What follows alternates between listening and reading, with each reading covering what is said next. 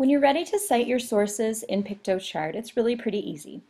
I'm going to show you two ways. One, if you've used one of the pre-made templates, and one if you've created your own. Okay, so starting with the template, if you've used that, check at the bottom because there's probably something at the bottom that either says sources or references, or maybe there's just something small that's already there that you can add in or that you can adapt to be your source list. For example, this one says sources and there's a box there. I just deleted what was there originally and I'm going to go to EasyBib.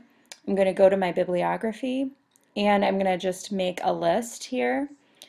Check through to see, look, I've got some that are duplicated, so I'm going to delete that one, and I'm going to delete this one.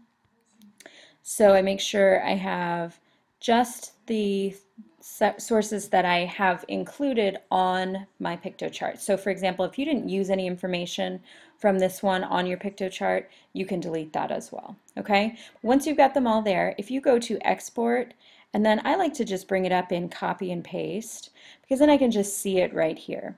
I'm going to go ahead and add them. I'm going to copy them all right in here, but I'm going to actually delete the sources once I get in there, just because I don't think we really need to have that on the piece. Okay, now that's probably too big, so I'm going to change the font size down. You can make them pretty small, like 12 or something. And then you see, I think this looks like it's centered, so I want to fix that and make it right justified. We're not, or left justified, excuse me. We're not going to worry about doing the hanging indent on here because it's just going to be kind of difficult or possibly impossible. So I'm just going to delete the websites right here,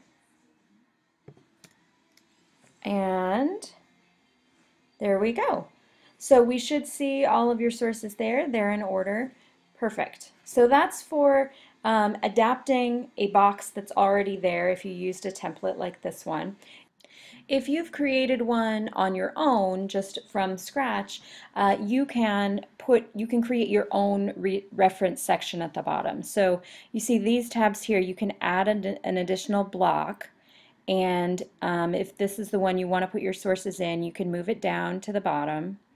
I'm going to move it all the way down, and there it is. Okay, so then you're just going to go to the text section, probably use the body text. You're going to want it pretty small, and you can do the same thing that you did before. You've got you can go export, copy and paste it in, copy and paste it in, and there you go. I would see, then you can resize this box, I think. There, whoop, there we go. We're going to drag it, make it bigger. We're going to make it left justified. You want to make sure you don't just plop it in and leave it. You want to make it look a little bit nicer, so I'm making it bigger there. Then I might add another box that says sources, or I might just title it right above there after I've taken out all of these. So you see I've finished it out a little bit by making it look attractive, and once I finish the rest of my stuff it will blend right in. I've got my little sources. I don't need to put works cited because that's something you do more in academic research papers. So sources is something you might see more on a poster type thing. So there you go.